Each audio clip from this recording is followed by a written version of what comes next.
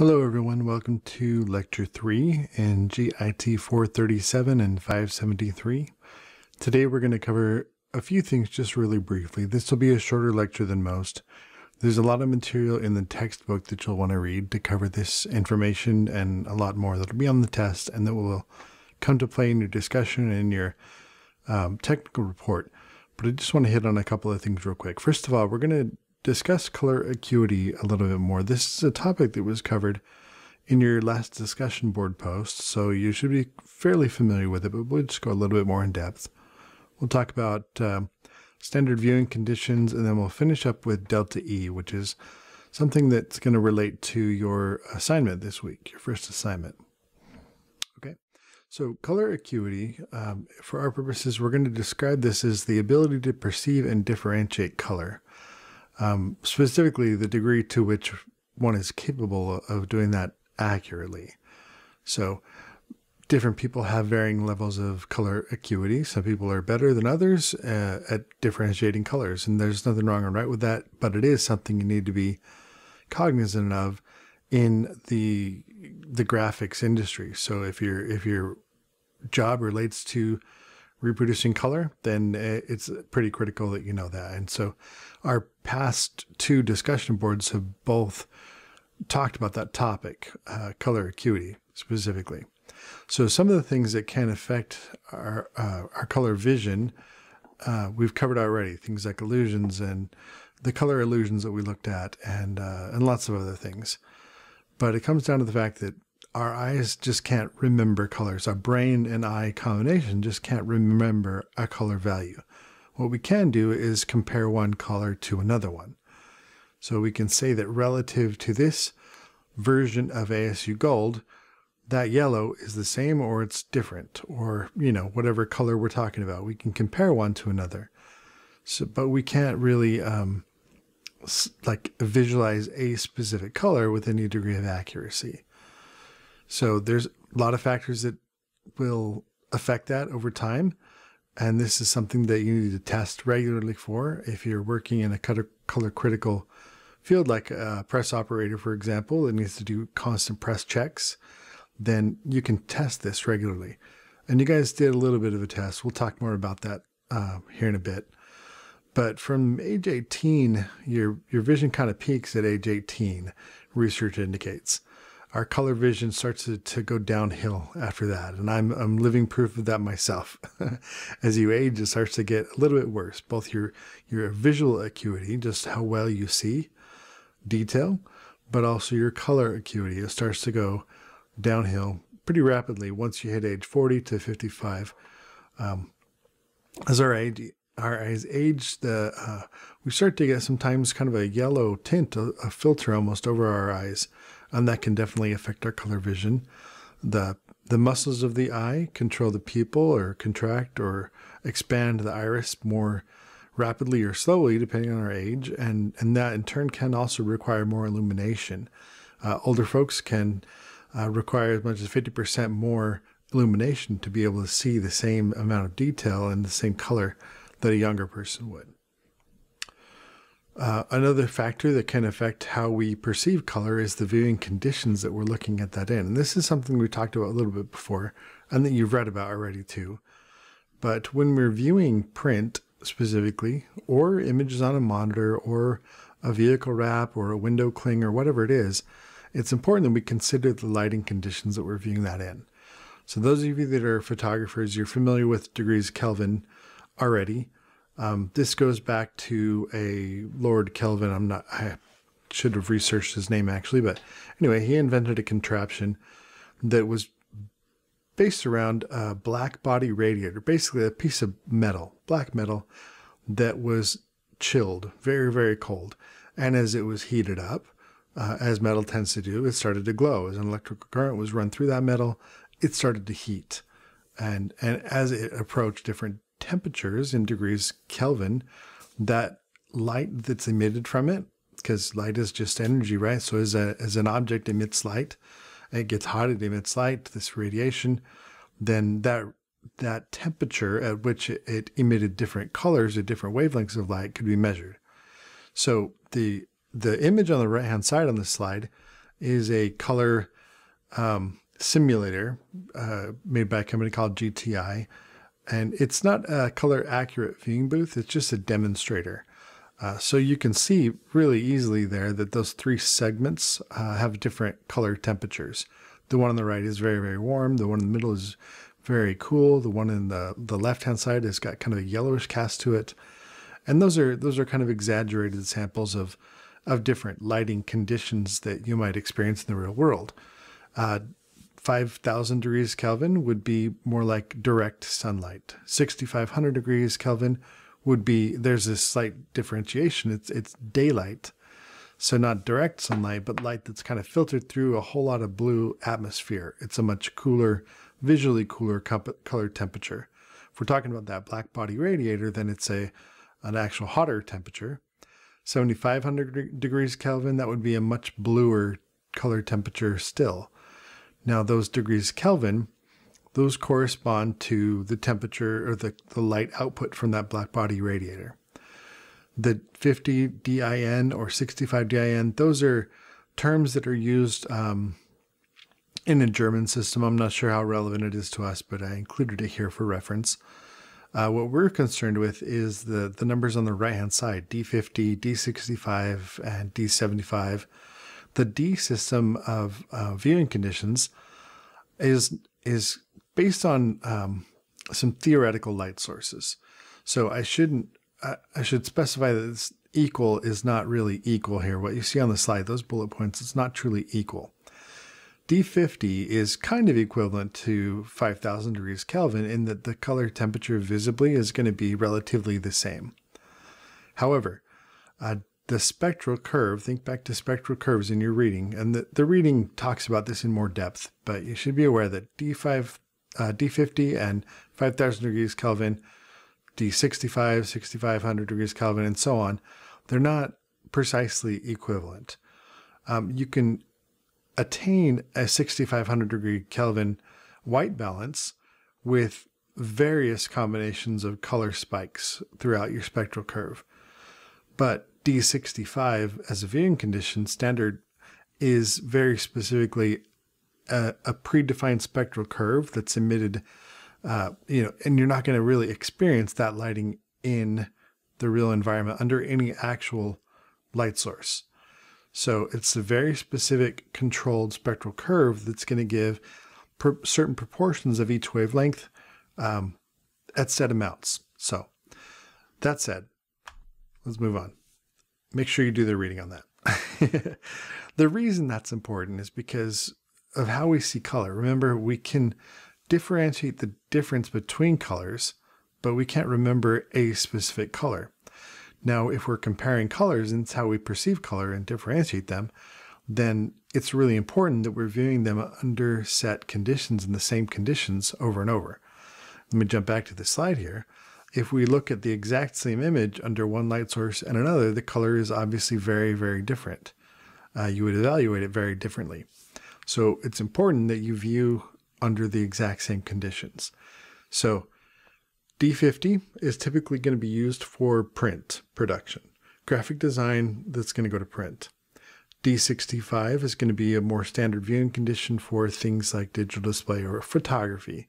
D65 is typically what's going to be white balance for your monitor calibration, and computer monitors and screens are typically balanced towards D65.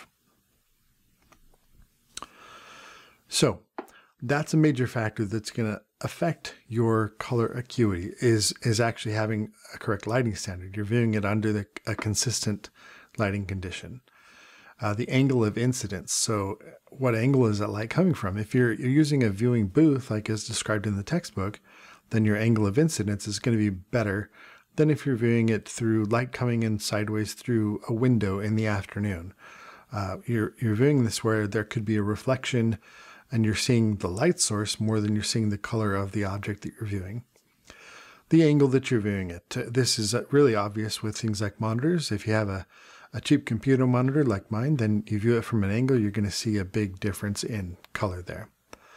The distance that you view it, the size and shape of the color areas. If you view colors of a certain size or shape, then sometimes our brain's going to adapt to that. Things like, think back to the color illusions that we looked at before that you may have seen elsewhere.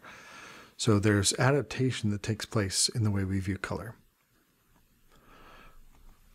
Okay, to kind of alleviate some of those issues in terms of, well, just the standard lighting conditions, there are indicators that can be purchased to use in these reference checks. So on the left-hand side is a Pantone branded D50 lighting indicator. These are little stickers that you peel off and you'd actually affix to a test proof. And you could use that because, I don't know if you can see it really well on the display here. You see it better on the image on the right. But both of these stickers do the same thing, is that under certain types of lighting conditions, you will get a very different appearance on the sticker. So looking over here on the right-hand side, because it indicates better, this is a REM lighting indicator, R-H-E-M light indicator. It says if stripes are seen, light is not 5,000 degrees Kelvin. So this is going to help identify that, because really easily, if I'm looking at a print and it has the sticker on it and I see those bars, it's very obvious that I am not viewing this under the correct lighting conditions. Same thing, the strip down on the bottom.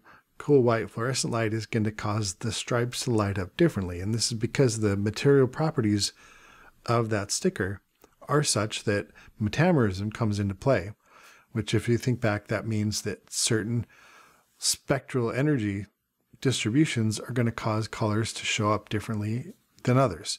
So if we get even good D50, close to D50 lighting, we'll get a nice solid sticker. If we see these lines, then we know that it's not. And the stickers on the left, the Pantone version, they do the same thing. It just doesn't represent it quite as well on the screen here.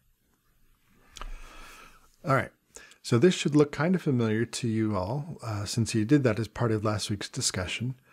This is the Farnsworth-Munsell color vision test. Now this is the actual test. What you did online is just kind of a simulation, and there's a lot of variables that are going to affect the accuracy of the test that you guys took. But this version of the test is highly accurate, and it's got to be done in a controlled environment. If you can tell from the image, it's being done in a viewing booth, a color booth.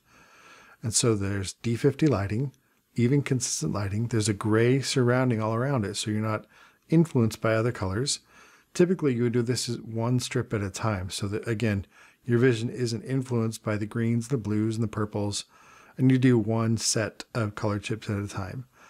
On the underside of each of those chips, there's a number so that you can be scored. So once the participant has completed that test, or one strip of that test, someone else would come and they would score that. They would turn over all the chips and make sure they're all in the same order, and then add up that score. And that score is going to be a measure that you would hope to remain consistent over time throughout your employment, or improve on even. And if it changes drastically over time, that might be an indication of some other condition, something else that's affecting your color vision that might need to be taken into consideration and dealt with. Okay, delta E, this is the last kind of thing that we want to cover here real quick. Delta E is a measure of the difference between two colors. It's simply a number that we use to indicate how much difference there is between two colors. The delta stands for difference, and E stands for error. The appropriate way to write this is with the Greek symbol for delta, a little triangle there pointing upwards, and the letter E. So there's a formula for delta E where we can solve basically the distance between 2 points in a three-dimensional system. So LAB is a three-dimensional system. There's an X, a Y, and a Z axis for each of those color values. There's luminance, and there's the A and the B axis with our red-green contrast and yellow-blue contrast. And we can actually calculate, because that's a numerical system, we have a value in 3D space for each color. We can test one print and measure the LAB values of a color, and we can compare that to the LAB values of the same color printed elsewhere or on a different substrate or whatever else, and we can quantify that difference and say whether it's within an acceptable range or not. So here's our LAB, really, really simplified version of LAB. We've got those points where we could map out a coordinate for every color within this space. And it's not a circle. It doesn't look quite like this. It's probably more like a grid. If you think of a large hotel with an elevator going up and down, we've got the elevator and it goes up and down. So floor 0 would be black and floor 100, let's say just for simple numbers, would be white. And then right in the middle, floor 50 would be gray. So if we take that up and down, we go into these negative or positive values. That's kind of how our elevator is. And then we can get off at any floor along the way. If we get off at a floor and we turn left or right, it's going to give us a different coordinate. And then if we go, this is assuming the elevator is in the center of the building, we get out and we go this direction, then that gives us a different coordinate. So with a delta E calculation, we can say that room 112 is, X number of feet or yards or meters or whatever from room number 317. And ignore those numbers. They don't mean anything, but just to kind of hopefully give you the idea a little bit more. This is maybe a little bit of a construct of kind of what's going on with that calculation. And this isn't totally accurate here, so ignore the graphic a little bit, but if it helps you visualize a little better, then looking at the formula down below, then that's the point of this being in the slideshow, is just to kind of help you visual learners. So we have 0.1 and 0.2, which is our reference, our original print, our original color, and we have a reproduction of that color, and we want to make sure that they're the same. So over time, a press operator might be comparing a print at the beginning of the day with the later end of the day to make sure that the equipment hasn't drifted, the color hasn't drifted or changed over time. Or let's say that a client has provided you with a reference print, test print, and a contract proof that's been agreed upon, and then the press operator needs to attain the exact same color or within a certain tolerance of the same color. And a delta E calculation is going to allow you to say mathematically that those are the same colors or they're close. So earlier on, you guys talked about the effects of color blindness and how instrumentation can be used to kind of get around the fact that we don't all see color quite the same way. Yes, to a certain extent, this is the type of thing where we would use instrumentation like a colorimeter or a spectrophotometer to measure colors and compare whether they're the same or not. So here we go. Calculating the delta E. It's going to work like this. So we've got our original color, or our reference image or reference color, and we measure a color chip, color value, color patch, whatever, and we attain these values. So 49 for luminance, 52 for A, and 8 for B. So using those three numbers, that is a certain color. Whatever it is, I don't even know. These are random numbers. Our sample 2, or the reproduction, or whatever we want to call this version, this is our second version that we're trying to match. So this is our color. This is the one we're trying to match to. And you can see the color values don't come out quite the same. They just don't match. They're not quite the same. So 55, the luminance, this one's a little bit brighter, isn't it? The A and the B, they're pretty close together. So just looking at those values, we could say, yeah, they're pretty close. They're kind of close, right? But they're not exact. So we really need to be able to quantify exactly how much different those colors are. So here's the formula. There are different versions, I should give a disclaimer, different versions of delta E calculations. And they're typically designated with the year that they kind of went into practice. So this is the 1976 version. There's a 94 and there's a 2000 and on and on. So over time, they get more accurate. This is probably the least accurate technically of all the delta E calculations, but it is the simplest mathematically. And so we're going to keep it simple. So don't read too much into it. And I'll tell you why it doesn't matter too much for us other than to get our project done, which is an educational thing, not a practical thing necessarily. So the way the math works here, we take our sample 2, which is going to be our L2, our A2, and our B2 values, and we just plug them in here. So 55, 50, and 9. And each of those, we do a little bit of subtraction here and put in our sample 1 values, 49, 52, and 8. And then we square those, we add them all together, and then we take the square root of those. And that gives us our delta E value. This is just a distance formula. So if you Google Euclidean distance, this is basically what that is. So we're calculating a distance between 2 points in 3D space. That's all that's going on. It's just geometry. So this gives us our delta E value of 6.4. Now 6.4 is for reference, kind of a high value. But the thing to consider is that the big difference is brightness. Our colors, looking at those values, they're not terribly off, but this would be a visually different color. If you put those two colors next to each other side by side in a D50 environment, you'd be able to perceive the difference there as being significant enough that it's noticeable. So depending on the contract and the institution or the facility that you're working at, you're going to have different values. But for reference, a delta E of 1 is probably not going to be noticeable to the human eye. 2 is getting to the limitations of some print equipment. 2 is the best you're going to get.